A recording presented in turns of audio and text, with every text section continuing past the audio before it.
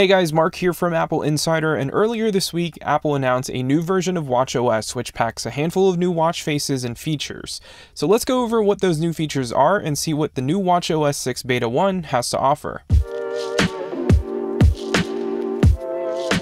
If you missed our video earlier this week on all the new watch faces for the Apple Watch, we have that video ready for you to watch, which we will link down below. So I'm just going to skip all of these new beautiful watch faces and jump straight into what else is new with watchOS 6 Beta 1. One of the major features that Apple announced at WWDC is this new noise app, which can check the sound levels nearby and notify you when certain sounds might affect your hearing.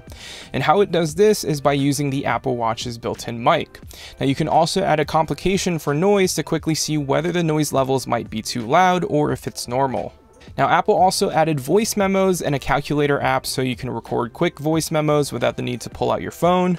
And the calculator app can also help figure out tips and how to properly split the bill so that you and your friends don't have to argue about how much everyone should chip in during dinner. Now, audiobooks is also coming to the Apple Watch, so any audiobooks that you purchase through Apple Books will now be available through that app. And there's also new developer tools that include an audio API to stream music, radio, and podcasts independently just using your Apple Watch. And speaking of apps, Apple also added the App Store to the Apple Watch so that users can easily install third-party apps, search for apps using Siri, and view app product pages directly on the watch. Developers can also build Apple Watch-only apps created to work independently on the Apple Watch without an iOS app, which is really neat. There's also now a new Taptic Chimes feature where the watch will tap a short pattern at the top of the hour to let you know that a new hour has passed, or you can set it to tap you every half hour. Health and fitness is obviously a big deal for Apple Watch users, so Apple added a new Trends tab in the Activity app on the iPhone, which now gives users a long-term view of their activity behavior to help them understand their progress.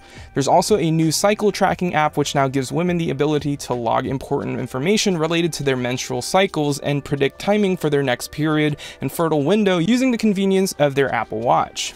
The new cycle tracking feature is also available in the Health app on iPhone with iOS 13. Now, watchOS 6 also enables Core ML, which now uses Apple Neural Engine on Apple Watch Series 4, which enables faster processing of on-device inputs, which essentially means everything will run much smoother than before. And that's been it. Once there are new updates for watchOS 6 that brings new visuals or new features that have been added, so stay tuned on the Apple Insider YouTube channel, hit that subscribe button and notification bell so you know when those videos go live, and we'll see you in the next one.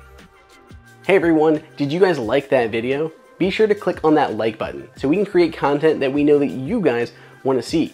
And follow Apple Insider on all social media channels.